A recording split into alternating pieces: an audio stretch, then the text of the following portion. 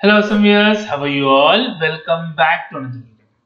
Guys, in this video we are going to discuss how we can merge two txt files.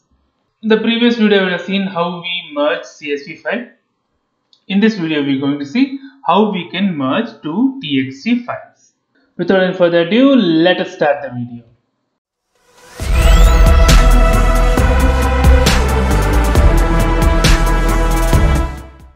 So I'll use the same code, guys. So in this folder you can see the first text file which has the value. This is first text file. In the second file it has the value second text file. Now I'll create a file which has a merged CSV or merged txt file.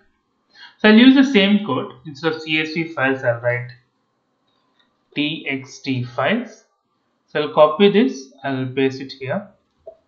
And here I'll write the CSV, I'll write txt, and here I'll write txtOutput, just changing the name for it to look proper.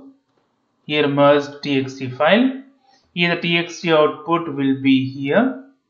Instead of CSV data, I want to write txt data. So I'll copy this txt data here. I'll give the entire code in the description, so you don't have to worry about that. So txt file. So I'll copy this txt file here.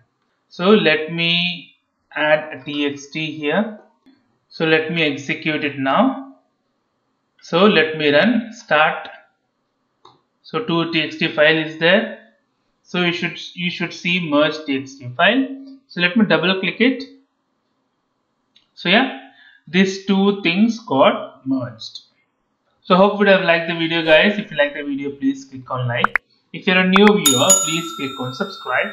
Till then, guys, take care. Have a great day. Bye bye.